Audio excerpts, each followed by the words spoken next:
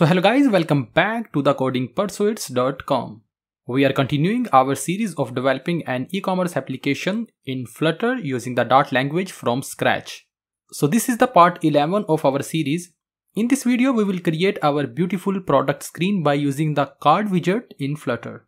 It is recommended to implement what you are seeing. In this way, you will be able to learn a lot of concepts related to Flutter and Dart language. If you are absolute beginner, you can find our Flutter developing tutorial for absolute beginner series in the description.